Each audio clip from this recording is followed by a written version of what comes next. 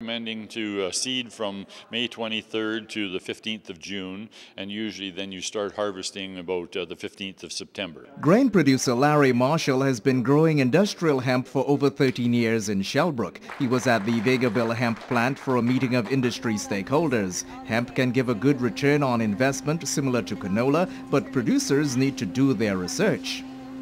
Hemp is similar to canola, maybe a little bit higher than canola, depending on your yields. When farmers get into growing hemp, their yields aren't usually really all that high, but once they learn a few tricks about it, it is a crop that you can double your yield.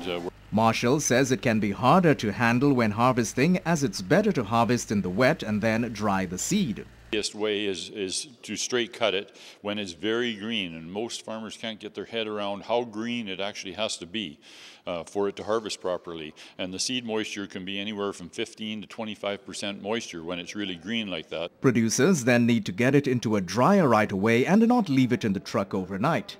Hemp thrives on dry conditions at the start of the growing season with soil temperatures about 10 degrees.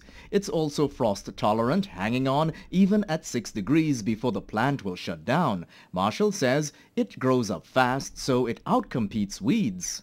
Well, it's learning how to use the right amount of nutrient to go with it, and the right variety of plant, because you have a dwarf plant, you have tall plants, and the farther north you go, the plant grows taller, so you want to grow a dwarf variety in the north and give it lots of nutrient. Once hemp gets going, it stands up to weeds and pests. The more light it gets, the faster it grows, so producers need not worry too much about managing it in their rotations.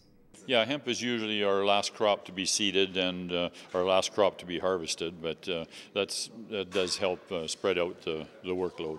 Gerard Lampow, Newcap News.